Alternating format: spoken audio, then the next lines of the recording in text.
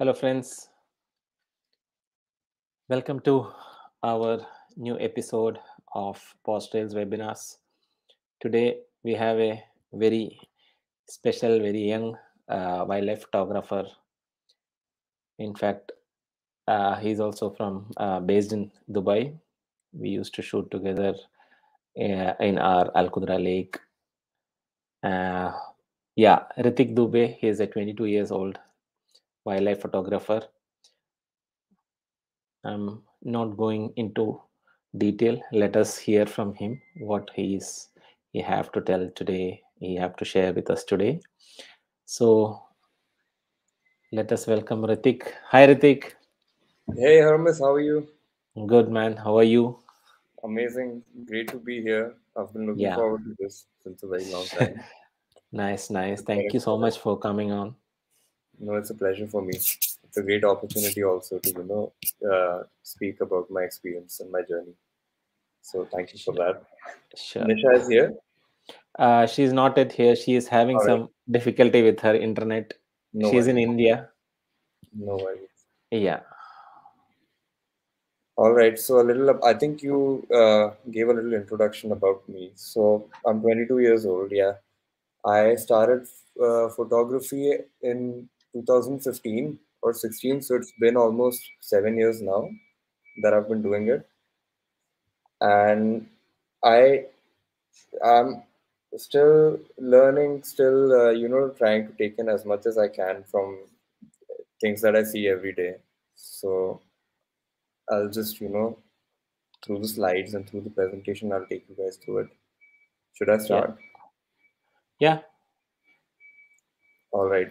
So actually, this is one of the pictures from India. I love shooting tigers as well. So Can we make this a full screen? it's full screen, right? It's not yet full screen.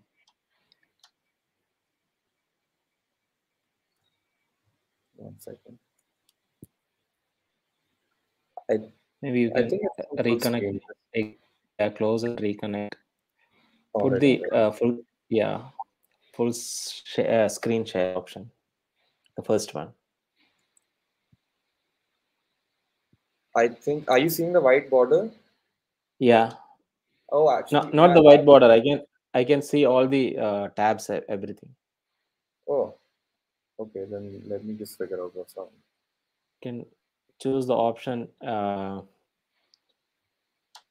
share the entire screen.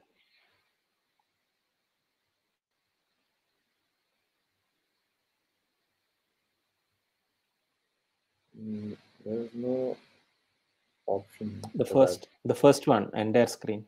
No, you have to disconnect this first. Disconnect the screen first. Disconnect sharing. Okay. Stop sharing. Yeah. And All right. share again. I'm sorry. I'm new to Entire this screen. software. I don't use this. No worries, Yes. no worries. Entire screen. Yeah, that's what I'm doing. There's no. Yeah, entire screen. That's correct. That's what I Yeah. did. Click on Let's that see. and I'll share. try to Yeah. do it again. Yeah. Better? Yeah. Now it's fine. It's fine now. Yes, yes, yes. All right, so Perfect. let's move on to the slides. Yeah. So here is the first one. So how I like to compose. Basically, I have a very I have this thing in my head that I want to show as much of the scene as possible. I don't like going in very tight, so you won't see me doing very tight close-up portraits of the animals that I'm shooting, but more of things like this, which shows landscape and the subject slightly smaller as compared to the whole setting. Um, and there are a few fundamentals that I like to follow, like the rule of thirds, which I learned about quite early on in my journey. I went for a workshop and I was told that it's very important and it's essential that you follow the rule of thirds or something like that to compose your images, to place the subject and background and the foreground. So following that, the subject here, I have consciously placed the wildebeest on the left corner. because if you see the grid of rule of thirds, the lines would intersect right about here where the wildebeest is standing. Yeah. Now, here is another example of what I was saying. I like to show settings like the whole scenario. So this tiger actually was quite far away, and I was on a 400 lens. So this is still a cropped image, but 400 was just enough to frame it right, to show enough of the background and put in some foreground as well, and still get the tiger in focus, and convey it like it's in the water and there's a big space behind it and all that. Okay. Another thing that I keep in mind, or actually I just do it kind of subconsciously, is that I like to isolate subjects, which a lot of the people also do out there. And here, for example, in the first image that you see on the left, it's a topi standing on a mound in Masai Mara.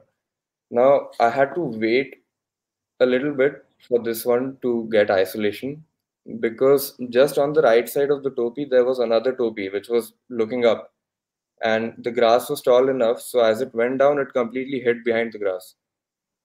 So it worked out like that. So I had to wait to get the shot, and it was a little far away as well. So it gave more depth, to the image.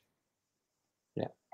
The image on the right, this was also in Masai Mara, and it's an elephant that was a little far away from the rest of the herd. So instead of going to the herd, I went to this guy, and the entire evening I was basically just with him, because he was alone and he wasn't really going back to the herd, and there were no subjects around it just to bring in disturbance. Um, okay, next one. Low angle is another very important thing in my uh, I don't know, checklist when I'm shooting. It's not always easy to get, and it's not always possible as well. But whenever I get a chance, or whenever I see that it's possible, I try my best to get the lowest angle possible, because what happens is when you're at the angle of the subject in the picture, I mean, you are able to connect with it with a lot more ease than compared to when you would look at it from above or from below. A lot of the people, they like to shoot birds, and I see pictures of birds shot from an angle where you're just looking up at it, and it's not really, it doesn't give that kind of an impact. Yeah. Or even lions for that, or tigers, or any animal for that matter. So what I did actually for this picture was I had a jeep where the side was open, which allowed me to uh, get a low angle. But to get even further low, I kind of hung outside the jeep halfway with my camera, and I had no shutter. I had no remote system back at that time, so I had to manually shoot with the shutter button of the camera, which was a little difficult because it was a heavy camera, heavy lens. But after a few photos, it'll just work out, and you'll get used to it. Yeah. This is another example of trying to going out of your way to get a low angle. So this was in Lake Naivasha in Kenya, where they take you on a boat, and you can see hippopotamuses, and you can see a lot of birds around there near the lake. And the boat is a small motorboat. It's easy to maneuver, and we were three people in the boat, and I asked my um, the driver of the boat if it's possible for all of us to just sit on one side of the boat so the boat would tilt a little bit. And he was not very confident about that, but I convinced him, which is not, I wouldn't recommend doing that, because if you fall into a lake with hippos, I can't guarantee anything, like anything could happen after that. So we did that. I got a few shots. It's almost like I'm in the water. It's as if I'm at the same level as the hippos. But yeah, I did that to get the angle. Otherwise, it would have been a little higher up. Yeah. This is another example. Uh, I did the same thing here that I did with the lion. I was hanging outside the Jeep. And it's very difficult actually to shoot that way because the cameras are very heavy. Nowadays, like with Nikon's Z lenses, they're very light. Recently, I got to try some of them, the Mm-hmm. PF ones, and they're extremely light. It's easy to do that with those. But the ones that I've been using for so long, like the F mount lenses, they're heavy and it's not very, it's not a smooth operation to carry out. Yeah. But again, with practice, it falls in place. Um, a vertical framing. So a lot of people who have seen me on safari ask me, why are you shooting vertical? I shoot vertical a lot. I love shooting vertical. And the main reason behind that is that when you shoot vertical, you're able to give the image a lot more depth, and you can include a lot more background and a lot more foreground. It doesn't work in all the images and for all the kinds of compositions. But for example, here on the right side with the elephant, um, if you see carefully, there's a bird flying on top at close to the edge of the image, and there's some clouds, very very little clouds. But again, the thing is, you can show how vast the sky is. You can also show some of the blurred foreground, which I like to do a lot. So I think that's the main reason why I shoot vertical most of the times. Another two examples. Here on the right side, the tiger that is coming through the trees, it wasn't because of depth or anything. I just liked the way there are three trees in the image. There's one big one behind the tiger, and there's two in front of it, and one kind of close to me. So I just liked how the trees were aligning, and I kind of knew that he was going to come right between those two trees. So I was prepared for that shot that way, just to get it vertical. Another thing is there's not enough water in the image. Otherwise, you would have seen a lot more reflection. So if I was shooting horizontal, I wouldn't be able to get as much of the tree and the water at the same time, even though it's not there, but hypothetically. The same as with the left one. And I don't know, it was just placed perfectly for a vertical shot. There's some more examples of vertical frames. Here, I think you can see why vertical would work in the left image of the leopard climbing down.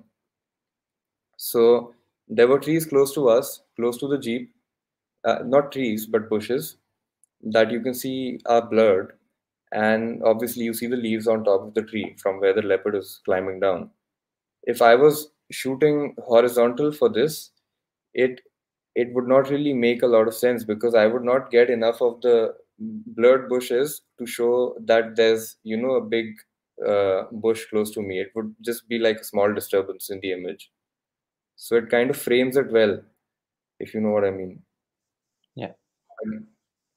Now the image in the middle, I shot this vertical and horizontal both because I had some time with the tiger. She was drinking water and she was there for quite some time, so I could, do both of them. And I honestly I like the vertical more for some reason. I don't mind cutting off my subjects, but it's not something I would do on a typical basis. Same as with the lion on the right. If I was shooting horizontal at this level, I would not get the trees far away in the background that you can see are blurred. I would just kind of cut the image somewhere along the bush line where the bush ends,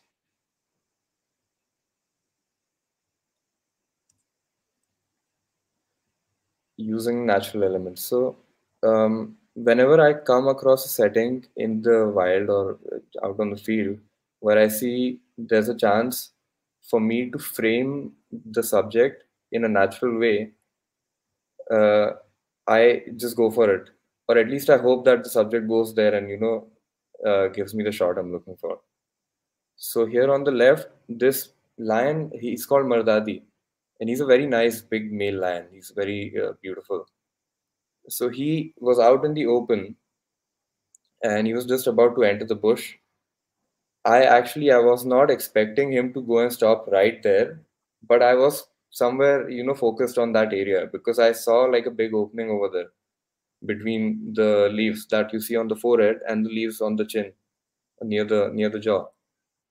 So he went there, he stopped for a bit and he looked right at me and I was ready for the shot. I got it. And it's one of my favorite pictures of out of my own collection. And the same happened with the tiger over here on the right. So he was sitting facing the other direction, and I saw these leaves kind of align in a U shape, just where the head of the tiger, would be visible if it turned. And I was not expecting for him to turn because there were other tigers on the other side of the bush as well.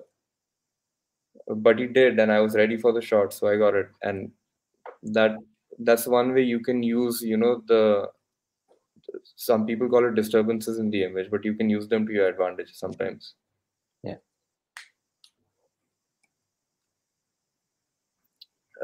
So this is one of the Fast Five or the famous five brothers in Masai Mara. It's a cheetah, the five cheetah brothers, and they were all walking around this tree, the same tree that you see in the image, and they were marking it.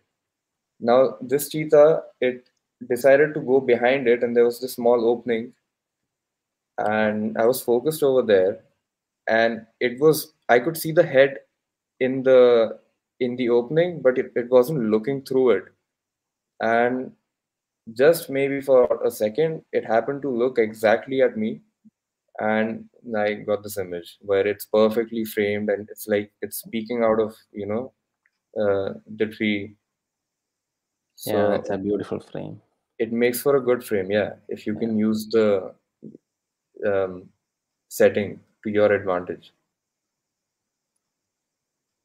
Timing your shots. So especially with I think from as much as I know or what I've seen, um, timing your shots with big cats to get the eye contact is a little tricky because lions or leopards they don't tend to look at you very easily.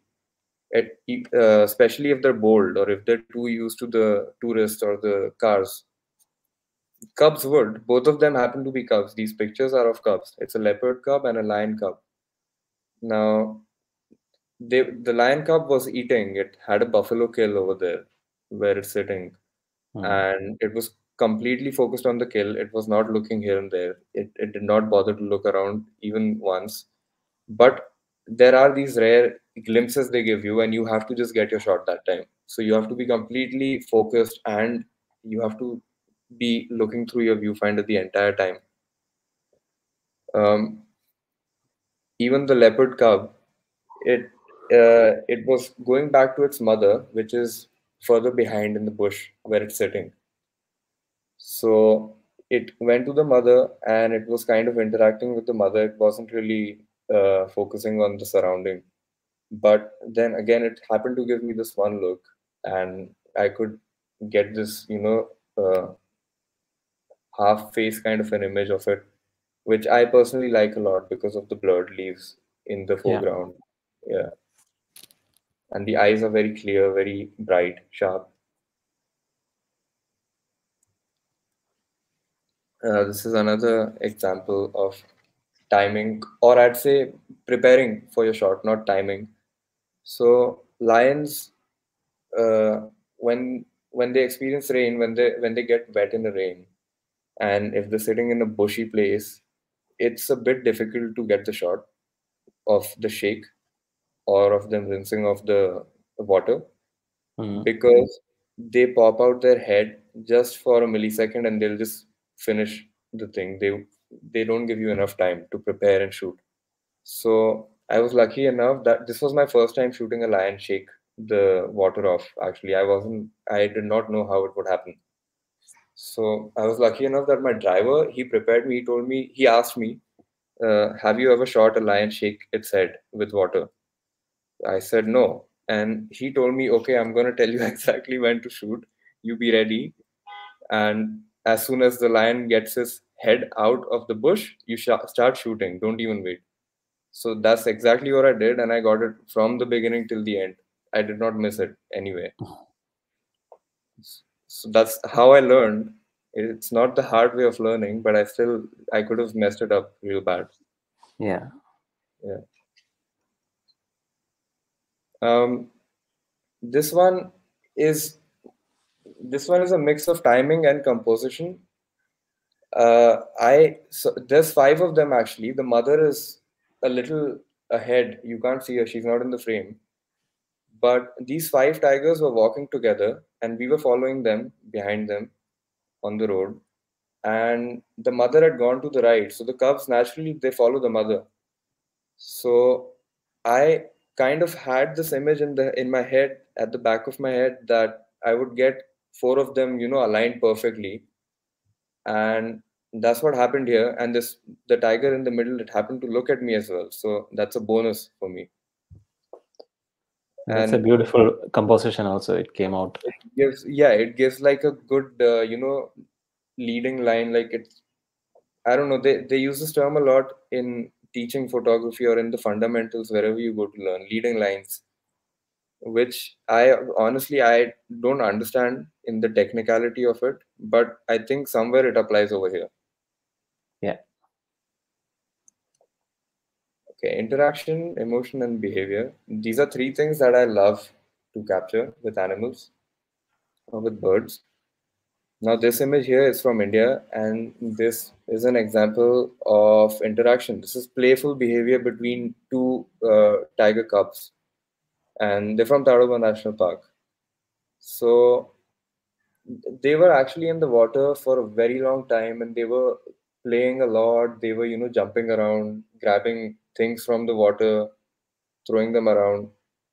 And I like this image a lot because you can see the tail kind of whipping off the water and the face of the second tiger on top. Just he looks very excited for some reason to me. And water always makes for a good element in the pictures, I feel, for myself at least, personally. Here's two more examples. The first one, it's of the Black Rock Pride from Masai Mara, and this was we were about to leave the Pride. I had been shooting them for almost the whole evening, and we were about to go elsewhere. But this was exactly when we kind of left, and I saw this cub sitting there like this, and I told my driver, just stop, just go back. And we went back, and he was just dangling his paws like this in a very cute way, and kind of looking completely done with the day. Uh, just adorable. And I love this image because it's just cute. It's really cute. Mm. The second one is behavior, and uh, somewhat to do with timing your shots, I think. Getting a yawn also is not very easy. I have missed it a lot. It's easy for some people, but I've messed it up a lot of the times. Here's another example of interaction. Now, typical lion behavior is whenever they come close to each other, they will for a fact greet each other. And the way they greet each other is by rubbing the heads together. So this also calls for a good. This makes for a good picture. Here's another example of interaction between two elephants, and yeah, there's not much technicality to it. It's just beautiful to witness and shoot.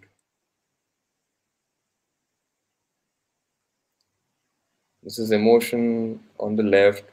The baby langur looks like it's smiling or he's very happy to get his picture taken, and the mother is kind of alert or conscious of me being there as a bigger predator with a camera and a jeep. And here on the right is behavior. The tiger, this male tiger, he's marking his territory, and the way he was marking it is absolutely just bizarre to see. It's incredible to see actually. Just it looks like he's trying to lift the trunk of the bark of the tree up, and it's a good picture for me personally. Okay, post processing. I won't go into a lot of details for this one. I'll start off by talking about what softwares I use, which are pretty Yeah. basic. So first off, for file management, I have been using for the longest time Adobe Bridge, which I think was quite famous a few years ago, but now people have been recommending that I switch to some other software. It's kind of slow, to be honest. Um, then for processing, I start off with Camera Raw. Bridge kind of opens the images directly into Camera Raw, where I get my basic settings correct. I changed my color balance, white balance, um, kind of fix the hues if I feel like they're somewhere off. And then I would go to Photoshop. I prefer Photoshop over Lightroom. Honestly, I've become very used to it, and I feel like it gives you a lot more control than Lightroom. It might be a little slower, but then again, trying to perfect a picture in a way, it's easier to do on Photoshop. I do use Lightroom a lot as well if I'm doing batches or if I uh, have to, prepare a series. So in Photoshop, some of the tricks or tips or some tools that I like to use first off are dodge and burn. I tend to do quite a lot of dodging and burning on the subjects. Like, for example, here on the right side, this is a marabou stock, and it kind of had light falling on it from the from one side, and one side was a little dark.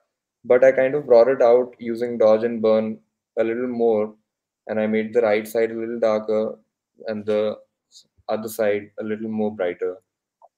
Um, the same here with the lion. I've if I go into detail, it'll take a lot of time to explain how I, go about doing my images because I do a lot of specific things for each image. They're different for each image.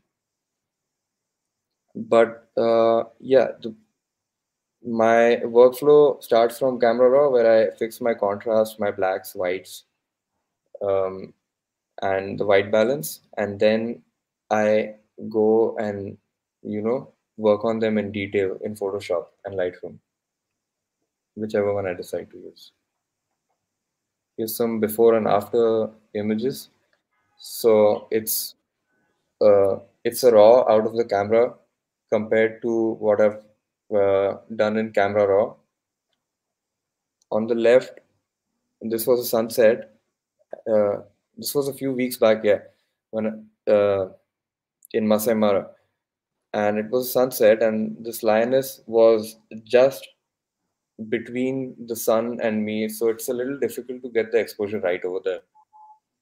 And nowadays, most of the cameras they have a very good dynamic range. What that means is you can recover almost 90% of your image details. So just by bringing up the shadows and bringing down the whites a little bit and playing with the blacks and the highlights a little bit, I was able to recover most of the image, and it's usable and it's actually pretty good. I like that image a lot.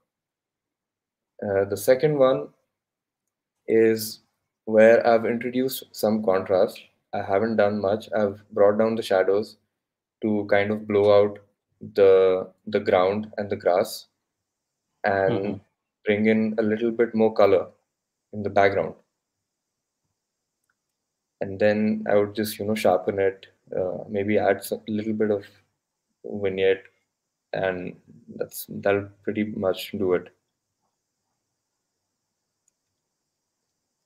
Black and white is something I love to do, black and white or monochrome, uh, because personally for me, it gives a very classy, rich look to the image, and it just looks beautiful. If you look at black and white photos on a wall frame, they look phenomenal. And again, for black and white, I have a few techniques of processing. So I use calculations. There's a tool or a function called calculations on Photoshop, which um, lets you, create contrasty black and white images using different blend modes and using different layers. Um, Another way, an easier way to do black and whites is by there's this thing in Photoshop called a camera raw filter. You can just open that, and there's an option you can see, I think on the top right, where it says B and W or black and white. So if you click on that, it will open a panel of all the colors that are in there in the image, and you can play with the intensity and the luminance of the colors over there. I'm getting a little too technical, so I'll just go to the next. Yeah. All right. Other things I like to shoot. I I don't focus on birds a lot, but I absolutely love them. I love birds. One, because they're beautiful. Second, because shooting birds makes you very technical as a photographer. You have to be super with your settings and your timing and um, everything technical to be able to shoot birds properly. And it can be challenging also sometimes. But yeah, I love shooting them. These are both from Dubai.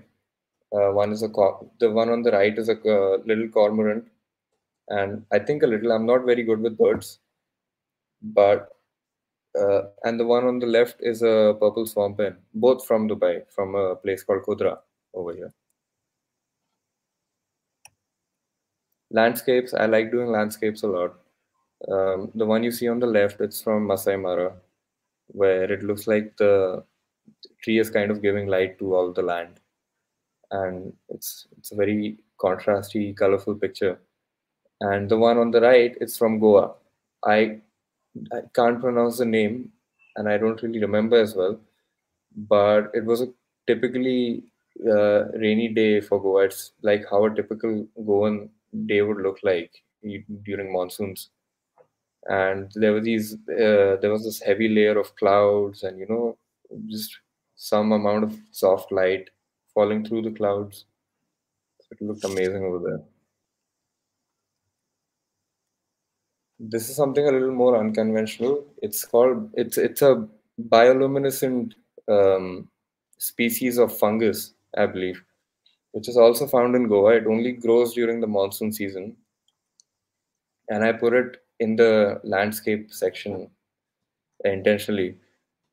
So we had gone to shoot this in the dark. It was pitch black. We couldn't see anything without using a flashlight, and this was actually a very challenging photo to do. If you see closely, there's also a trail left by a glowworm in the bottom right, I'd say, Yeah. close to the stump of the tree. Yeah. So this was a long exposure shot, and there were three of us, a friend of mine who's a herpetologist and a naturalist in Goa, and another friend of mine who's a photographer. So both of us, both the photographers, we were shooting, and it was so dark that even the focus light, there's a red light on our cameras. Even that going off would lead to light leak in the image of the other person. So we had to take turns to shoot this. It was a great experience actually. You can actually see it with your naked eye. You don't need to expose it or uh, do a long exposure. Okay. Yeah.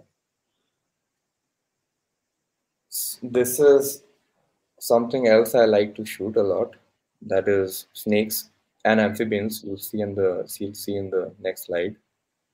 So Snakes are a bit tricky because you're on a macro lens most of the times, unless it's a very big snake like a python or an anaconda. But these snakes, like a saw-scaled viper in the right image or a green vine snake on the left image, uh, I I personally like using a macro lens or a 70-200 at least. Mm-hmm. So I've had a good amount of experiences with them and great encounters. They're beautiful to look at, and observing their behavior is also amazing. Saw-scaled viper, for example, it'll kind of rub its scales together to make this uh, saw-like sound, which is to alarm you, to threaten you and make you go away. And the green wine also does something like that. It flares up its scales. It kind of expands its body so you can see the gray and the white and the black on its body up here, which is normally not there. It's completely green. And I've had times when my lens has been, struck by a viper, or some other species of a viper has jumped directly towards me. So it can be a little intimidating, but it's safe for the most of it. Mm-hmm. This is a wrinkled frog. It's a species of frog found in Amboli, which is also in the Western Ghats, close to Goa. And yeah, it was a good experience shooting this frog because it's again in the night, pitch black. It's raining heavily. We are all drenched, and all you can hear is rain and the sounds of the jungle, nothing else. And you're on foot. So that's a beautiful, unforgettable moment. This one on the right is called a hump-nosed viper, and this is the one that jumped towards me. I was trying to do a video of it, and my friend was on the other side of the snake, and I was where the snake's head was, Mm-hmm. side where the snake's head was. The snake was facing me, and I don't know if it's typical behavior for them, but they kind of jumped towards you as if they pushed against a spring and came towards you. So I was looking through my viewfinder, and this one jumped, and I saw it jumping through the viewfinder and kind of fell back on my back. And I just got up, went away for 5 minutes. I stopped shooting because I didn't want to get bit by it over there. It's a venomous species, and we're Yeah. far away from all the healthcare facilities, and I don't know what would help if Mm-hmm. anything happened. Yeah, that's about it. You can check out my Instagram. There's a lot more images on there. Also, a lot more stories that I think you'd like to hear about. So yeah, Definitely. I'll close the slides.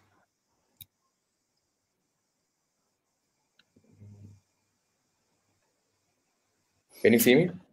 Yes. Thanks a lot, Ritik. It was an interesting session. A lot of Yeah, new it was frames. great to talk about it. We have few questions also. Yep. UAE Outdoors is asking Ricky, we need to know how we can start to be a wildlife photographer. Okay, to answer that, I'll talk about how I started. I had a very basic camera. You don't need a very expensive, fancy camera, to start. Wildlife is everywhere. You can find it wherever you go. Even here in Dubai, where there's not much, we can still go and explore a lot. There's a lot of birds over here. So you take your camera, you go out, explore, shoot, explore your camera, play with the settings, play with different kinds of compositions, follow other photographers that might, interest you, look at their work, and it kind of grows on you. Then you become a wildlife photographer automatically. Uh, what got you started in wildlife photography? So like in 2015, I I just took my dad's camera, which was a Canon 1200D or D1200. I don't know which one it is for them. Hmm. So I took that one, and I used to shoot. I didn't shoot animals. I used to shoot inanimate objects inside the house. Like I would take a watch, put it up my hand, and use the wide angle to Yeah. shoot it. I used to do things like that, and then I started going to the rooftop of my house where we used to have this little garden. We used to get a lot of garden lizards and small birds like doves, pigeons, sunbirds, and I used to try and chase them around all the time. I used to shoot Mm-hmm. them. So that's how I started personally, and then somebody told me about a wildlife photography workshop, which I had never heard about before. Mm-hmm. Uh, so I signed up for that and I went for it. And that's where I met the person who taught me the fundamentals, like the very basics of you know doing wildlife and photographing animals and kind of understanding their behavior and all that. I was Mm. still very little at that time to understand. I still don't understand them, but that's how it started. And then I met new people. I met made new friends, and I kind of learned through all the people and all that. Started making more trips, going for more trips. Great. Yeah. Next question we have. What is that one thing that you see in your photo to make it a successful one? Successful in what terms? I don't understand. Like a successful image. uh, for my personal meaning of success, I'm happy with it if I compose it right and if I get the image that I have in my mind. If it's matching to what I have in my mind, then it's a success. But what I've noticed is on social media, the kind of composition I do does not work. You need tight images, like you need the Yeah, lion's yeah. face to be like this big on the screen. Is there any animal that you specifically love to shoot again and again? Um, I'd say big cats. I love big cats, tigers, leopards, cheetahs, lions. I really want to shoot snow leopards, Amur leopards, Siberian tigers. Hermes has done all of them, but I think yeah, big cats I like, and another animal is elephants. I love shooting elephants because framing them and composing elephants to make your entire frame look good is very tough. Yeah, They're a relatively big animal. Composing a big animal is difficult. It's a challenge, but I love them. yeah. I have seen that during our last trip. Yes. Your craze for elephants. Yeah. Yeah, one question. How risk was it to shoot the snakes in the wild? It's okay. It is risky. If you get bit, obviously you need immediate healthcare. Immediate help from Yeah. professionals. But if you understand the animal, then it's not really that risky. What I did was I went in with a wide angle lens. I was trying to get the saw scale viper with a Mm-hmm. wide angle and get the hills in the background, the rocks, everything. I have that image. I'll share it on my Instagram soon. Mm-hmm. So it kind of just struck the tip of my lens. Yeah. So don't do that, and you'll be safe. I think. Uh, y- what's your favorite location to shoot wildlife?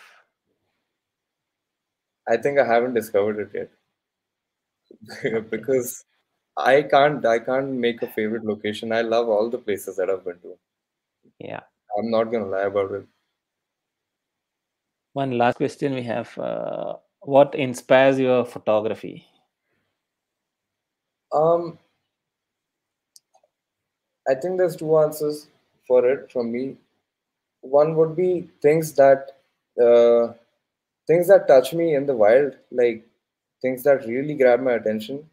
For example, the image you saw of the lion cub with its paws dangling off the Yeah. rock, I just felt this great, happiness after that because I've never seen any animal with that sort of expressiveness, that emotion, and something looking that adorable. So I just want to keep exploring things like that again and again. And then another thing is I look at the work of, the, for great photographers, people who've won awards, competitions, and all those things. Yeah. That's another kind of inspiration. Even Hermes and Nisha, for example, I've been following your work since a very long time, and I've actually uh, tried to chase photos that you guys have. Maybe some of them I got, maybe some of them I haven't gotten, but that's also inspiration. Thank you. Thank you. Yeah. Yeah. So that's all the questions we have. All right, Yeah. All right, man. Thank you so much again. no We'll worries. Looking hopefully forward to see. seeing it again. Yeah. Yeah, there's a lot more. Sure. Sure. Sure. Yeah. Sure. All Okay, right. then. This is Take care. great. You Yeah. too. Bye. Thanks. Bye bye. So that was Ritik with his experience. We have done one trip also together, and we used to shoot in Al Qudra here in Dubai. Very nice photographer, nice experience. Again, another wonderful session. So uh, tomorrow we have another session with another photographer. I'll be sharing the details soon. Let's meet. Let's catch up tomorrow. Till then,